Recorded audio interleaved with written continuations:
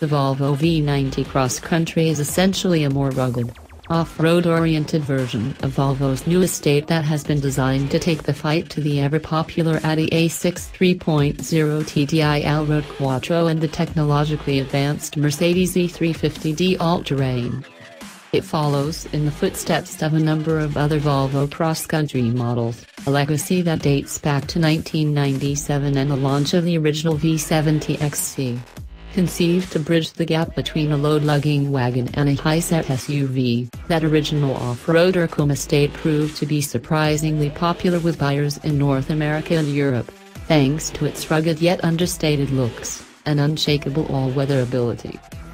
In fact, Volvo got the ratio of off-road looks to on-road ability so spot-on, that all following cross-country models have followed the original car's design to a T, a trend that the V90 Cross Country proudly continues. Therefore, the ride height of the all-wheel drive chassis has been raised by an extra 65 mm, the front track had been widened by 20 mm, the rear by 40 mm, and the specially designed tires are 42 mm larger in diameter. This is not just an exercise in rugged styling, Volvo insists.